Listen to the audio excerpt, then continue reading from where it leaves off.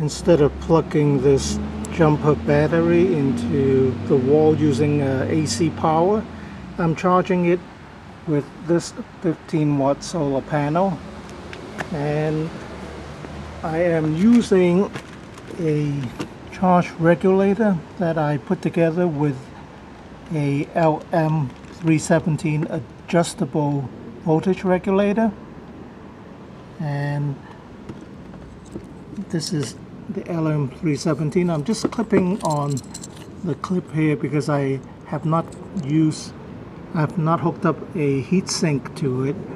It gets a little hot when you are regulating the voltage from like 22 volt down to about 13 or 14 volts. So that's why I have that clip there. Now, because this is an adjustable regulator, you can set the voltage to anywhere from 1.25 to like 30 volts, over 30 volts or something. So I just set it to about 13.6, and the charging will pretty much stop at 13.6 volt. It won't go higher than 13.6 volt. And actually it is in a way better than using a solar charger like this.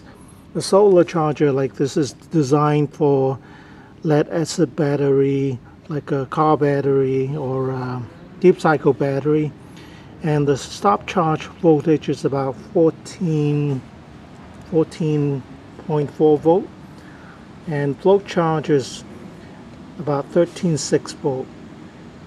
For a sealed battery like this, the float charge should not be higher than 13.2 volts. So that's why I think this regulator is actually better. It doesn't do a float charge. The charge rate that you set it at 13, say 13.4 volt or 13.2 volt, that's the voltage that it will charge to. It doesn't have like a setting for float charge.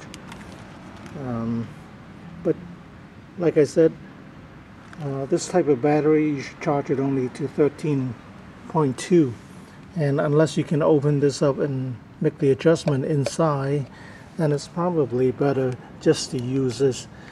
And especially if I'm just using a solar panel, it's kind of like it regulates itself in a way, because the sun is only going to be out for like a few hours. After that, no matter where you set your charging, you're not going to get any charge because the sun will go down. So if you need something that will work without grid power, this LM17 you can put together for a couple of dollars, and you won't overcharge your jumper or booster battery. You'll keep it at whatever setting. If you set the LM317 to 13.2, that's where it'll keep it, and no higher. Alright, thanks for watching. Okay, I'm just going to draw a diagram of the LM317 pinouts and the connections for my regulator. This is the 10K pot. 10K. The LM317T can handle up to 1.5 amp. There are other versions that can handle maybe like 500 amp or 1 amp. But this is the one that I'm using because my solar panel is only 1 amp, so this can safely handle it. You need to connect a heatsink to it so it doesn't overheat. And there are 3 pins, 1, 2, 3, and I connected a 180 ohm resistor between pin 2 and 3. 1 is the positive in, and 2 is the positive out, and 3 is the adjust pin, or the ground pin. And the pin 3 is connected. I connect it this way to the middle of the 10K pot. You adjust, and then this would be to ground. Right? So that's all you need. You need your incoming power source, whether it be a solar panel or your power bank or whatever, and this would be your positive out. And when you turn the pot, the voltage changes, and the lowest setting is about 1.25 volt, and you can adjust the voltage to 30 volts. Actually, this is not a voltage booster, rather this is a buck converter, if you want to call it that way.